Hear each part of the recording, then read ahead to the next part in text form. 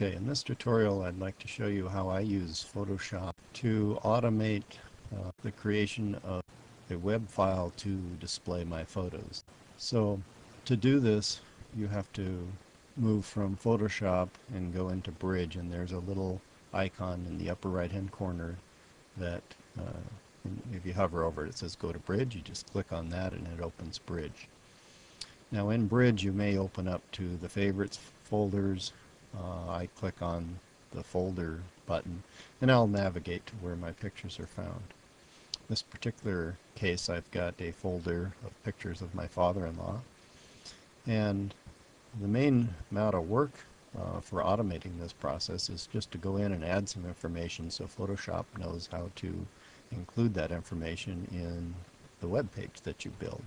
So let's click on this first one here, which in the display window shows a picture of Ted, and it gives the title that I gave it, which is 1927 Ted Cowan, and he's standing at a table and he looks rather cute.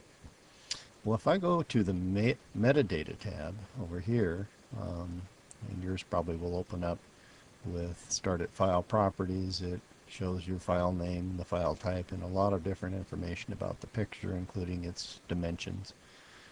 But if you keep dropping down, you'll find a field that says Description. If you click over here in the Description field, you can type in information about the picture. So in this particular case, I might put Ted Cowan in 1927. Isn't he cute? Okay, so the nice thing about that is that metadata is kept with the picture. So if I were to copy this picture off into any place else, I now have a description in the description field. So you'd want to do that for each of your photographs in the folder that you want to publish to the web. And I've already gone ahead and done that for these pictures. It's important here at this point then to note how many pictures you have and to select them. So in this particular case, I've got about 10 pictures, and I want to include those into a web page. So in Bridge, if I go up to Tools and select Photoshop, and then drop down in this mini menu to Web Photo Gallery, it brings up the photo gallery input screen. And from the photo gallery, you can select a number of different types of web pages to build. I've simply selected a simple thumbnail table because I like that format for myself. But you can select whatever you like, and it shows a little preview over here of what that would look like. You notice since I've had selected images in Bridge, it knows that that's the source for my images, and I have to tell it where I would like to save those. So in this case, I already have a folder called Photoshop Web that I'll put the output files into.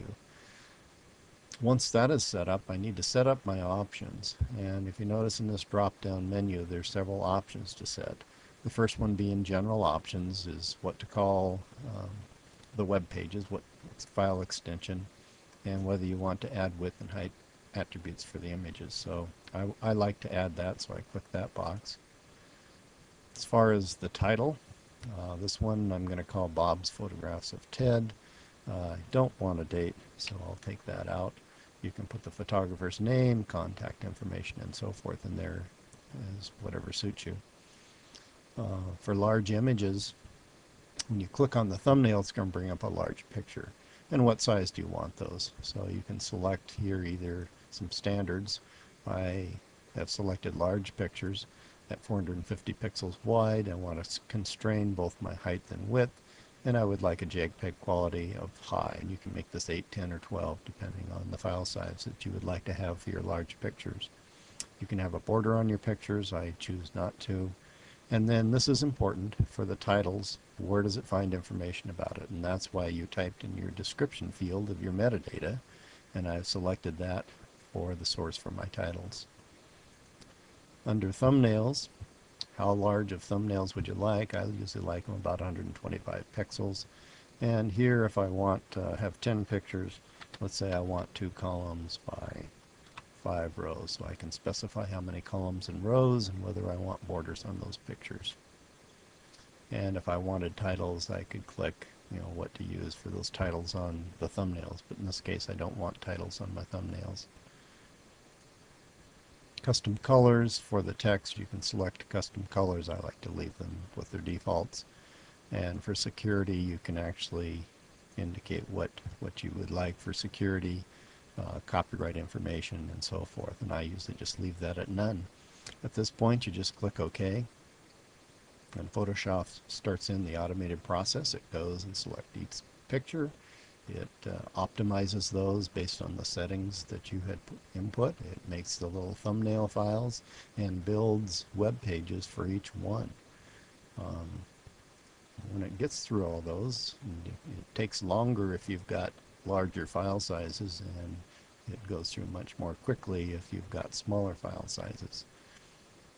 And the nice thing about it is you don't have to worry about it because Photoshop is doing all the work from here on out. And it's just about through here, and when it's done, it brings you up a picture of what your web page looks like. So here we are with the completed web page. Here's your title that it was used. Here are all the pictures. Notice that it's in 2 columns. The nice thing about it is now if you click on that, it